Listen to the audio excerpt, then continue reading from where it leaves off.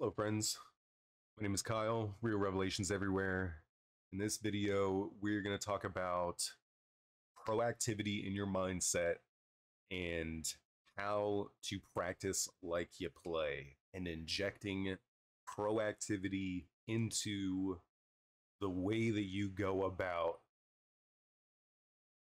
not just practice, but the way that you think about the game that affects the way that you practice, the way that you internalize what you have practiced, and how you translate practicing better, gearing it towards all of the little things that you do to intentionally practice what you are meaning to get better at more efficiently and just really more intentionally. Just being more intentional about practicing how you play is the key. Is part of a proactive mindset is understanding everything that you do is you practicing the way that you do something.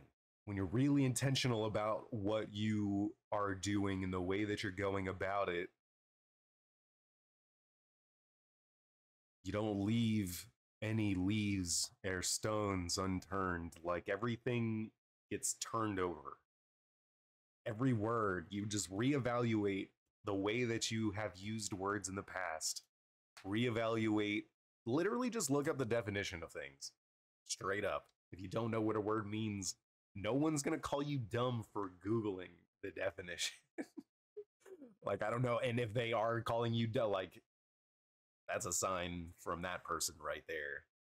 There's joshing, and then there's like genuinely bullying. Someone's bullying you for trying to learn more. That's insane. And obviously, that gets filed into the trash can. But being extremely intentional will only serve you better. Obviously, we've gone over that part. But in terms of practicing things, it's still the same mindset. And when you are proactive about the way that you practice things, you are also in turn practicing proactivity. And what I mean by that is really being very intentional about just getting away from just being a pedestrian. Get away from just someone that is just around. Like that, that's not useful to just be some random observer 24/7. That's like really detrimental for your mindset, for your growth as a person, for just everyone around you, to just be a pedestrian, just wandering around in traffic, just a permanent liability to do with everything. Like, you can't be trusted with anything. You're innately irresponsible just by the virtue of that mindset. So unuseful. Just everything about it is unuseful.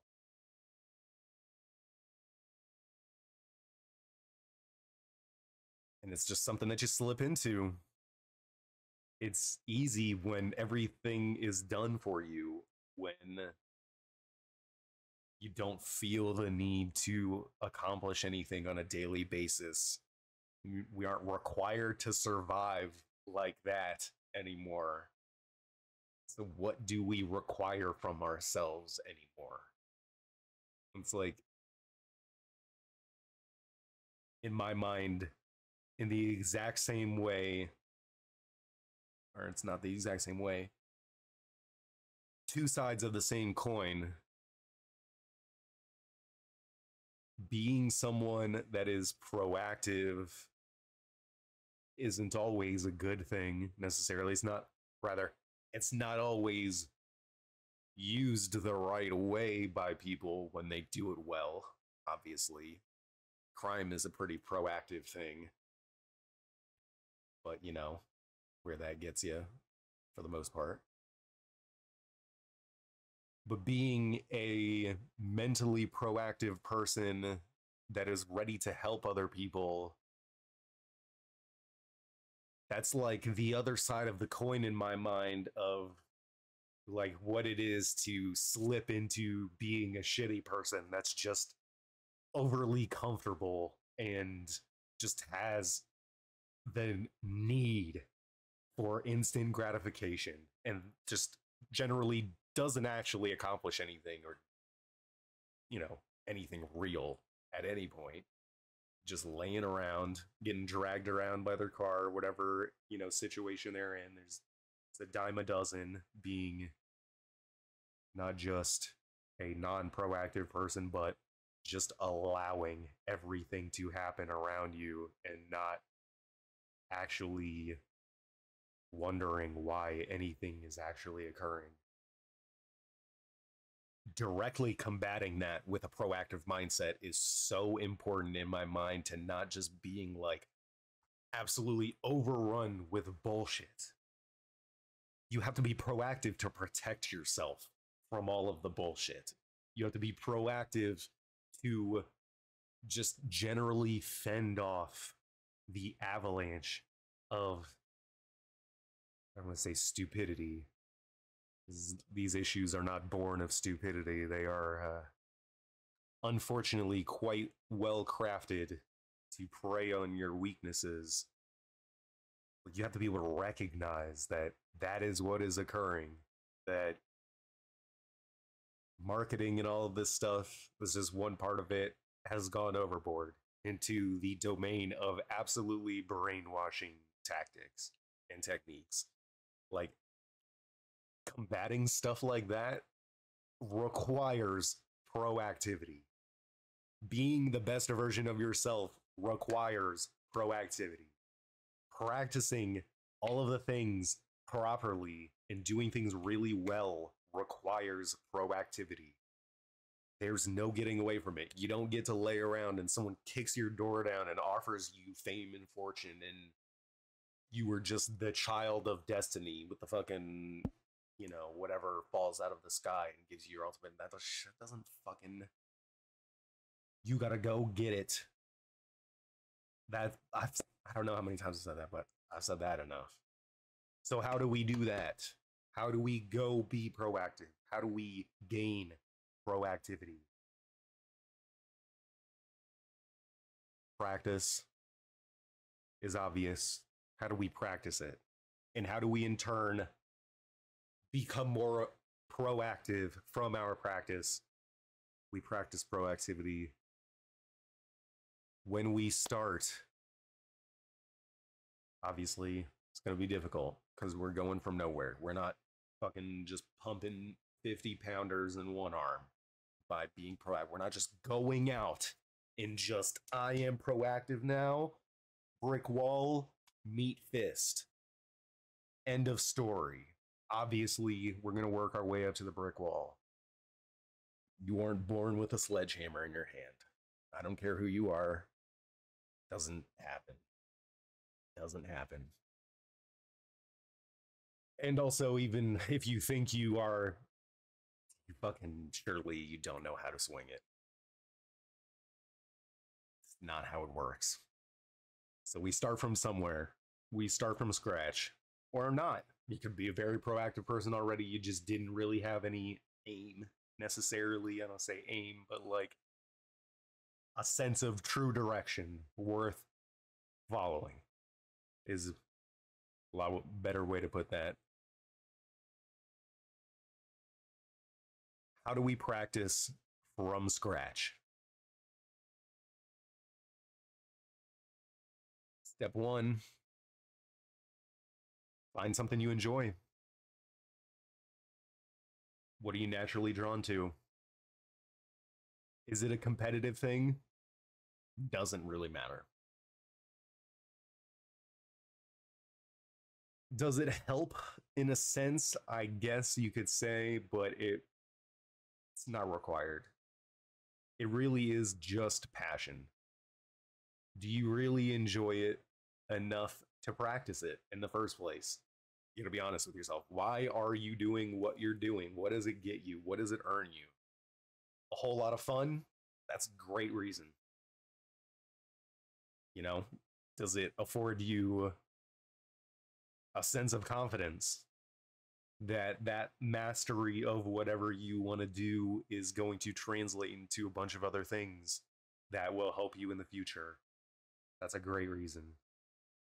Is it to make people think that you're cool and to try and force people to recognize how awesome you are and that you are the most whatever you've come up with, you're the biggest and the strongest or whatever, I don't know, you the fastest and the funniest?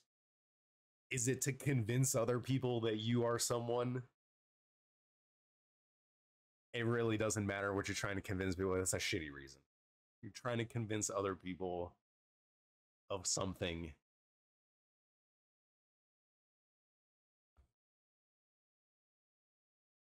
It's not good enough. What are you trying to convince yourself of? First things first. What are you earning for yourself? Are you practicing something that you know is going to make you a better person, skills that translate? Like, why are you doing it?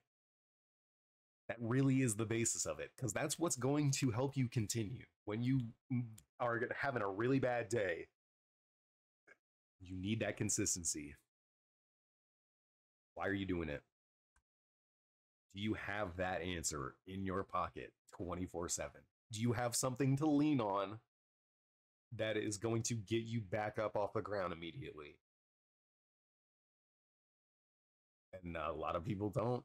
You're not the only one. If you said no, it's not a detraction from who you are.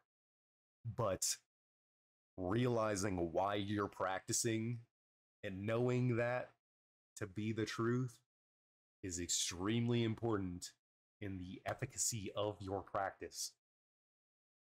If you don't care about what you're practicing, your practice is going to be shitty. You're not going to fucking think about it properly. You're not going to be proactive. You're not actually going to get anything done. You're still just wasting your time. No reason to do that. What do you want to do? Why do you want to practice what you're doing? Figure that out first. Because if you don't have that, the practice isn't going to last. Nothing is going to come of it. And it's going to be practice that you can't fall back on.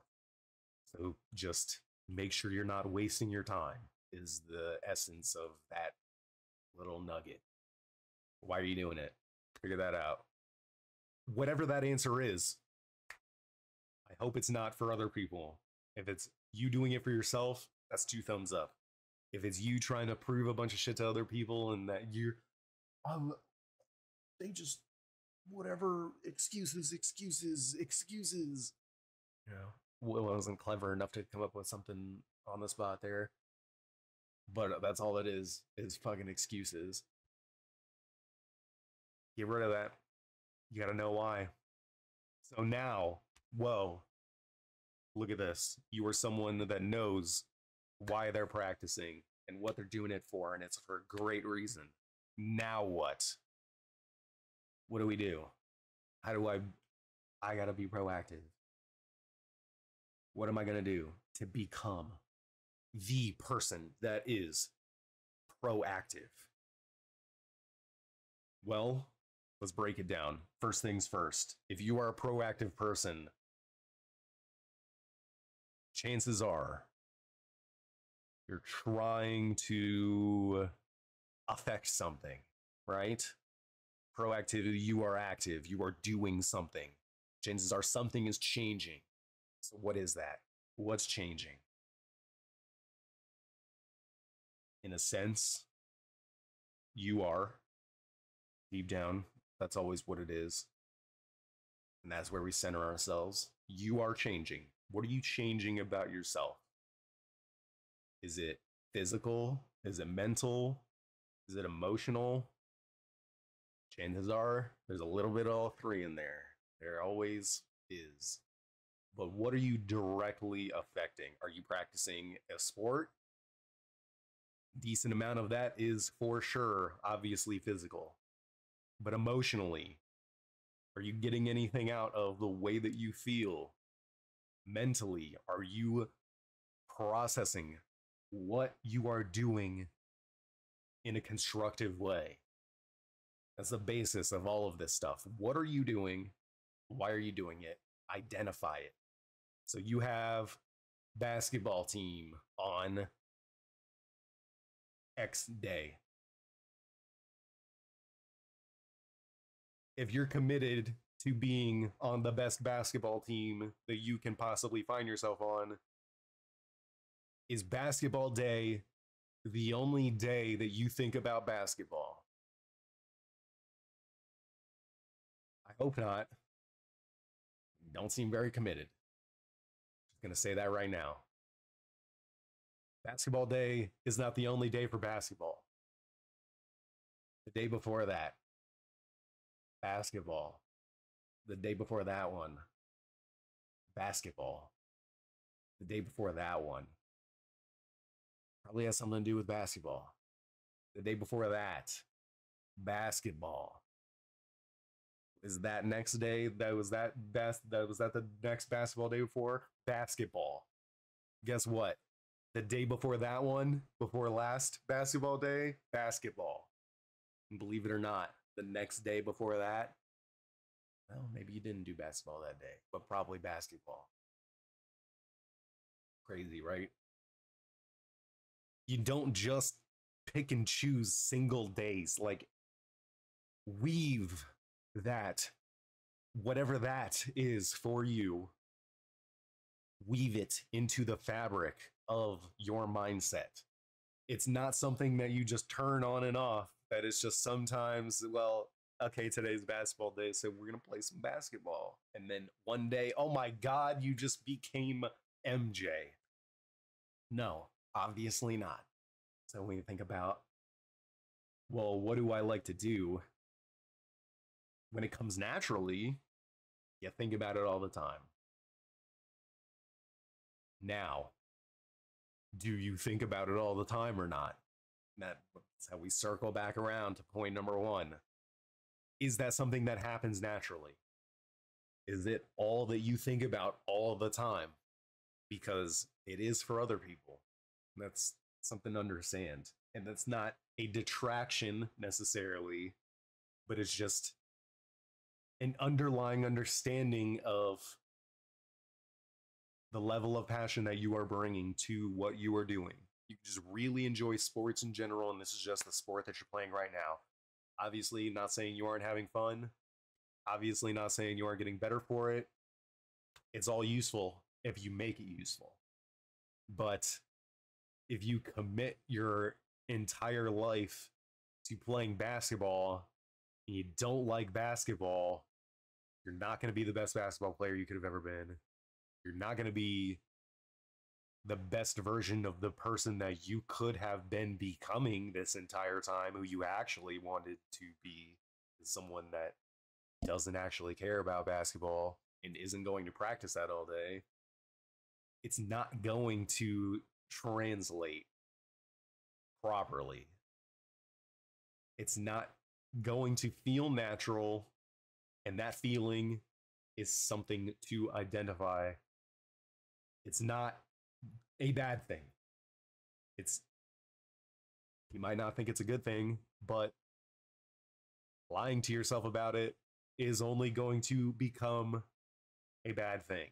It is going to force that thing, whatever it is that you are lying to yourself about, to resemble something bad to you. Over time, it's just going to rot away in the back of your mind.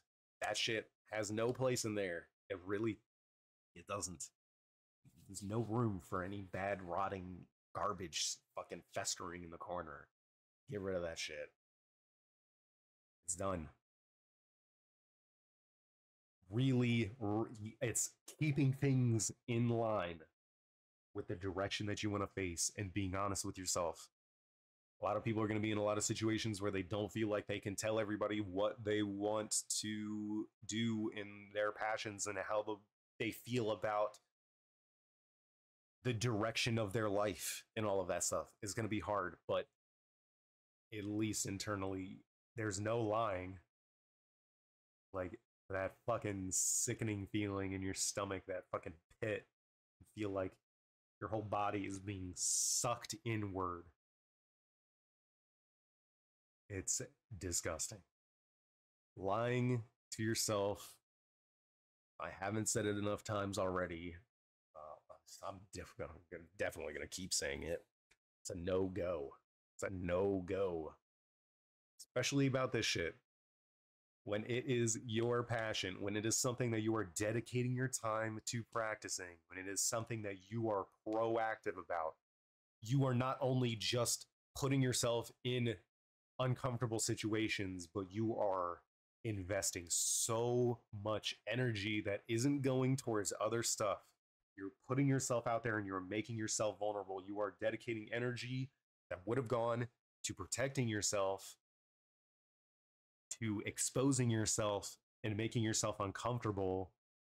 And when you do that without good reasoning and good intention, you're just hurting yourself. Can't do that anymore. In case I haven't said that enough, I'm going to keep saying it. You do not need to hurt yourself. You do not need to hold yourself back. There's going to be plenty of shit in life to do that for you. Don't do it to yourself. No need.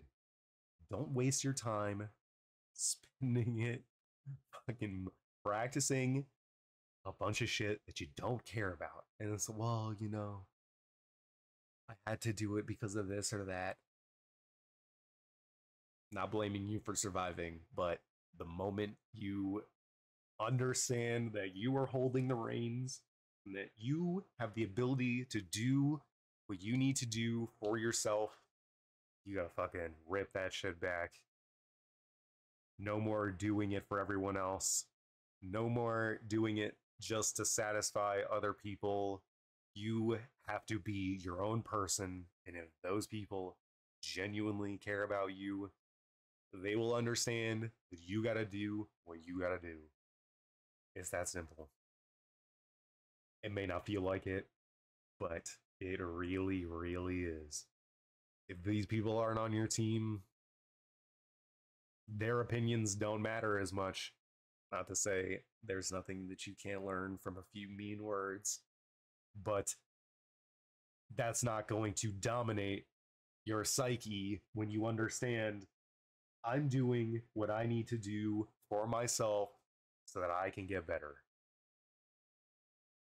If they don't want that for you, that says more than I need to hear as far as I'm concerned. But those are decisions for you to make. I don't necessarily know that you are alluding to what I'm alluding to, but I'm going to leave that up for your interpretation because it's your situation. You need to decide and critically think about what's best for yourself. Other people don't understand how you feel about it. There's only so much that you can say, and there's only so much you can do to translate how you feel to other people through the medium of words and ideas that we work with. You can show people. That's a way better way to do it, but it's going to take a lot of time, and that's not really at the step that we're at yet. That's a little bit further down the line. We're still on step, we're like point that still contained well within the first few baby steps of this very, very long proactive journey.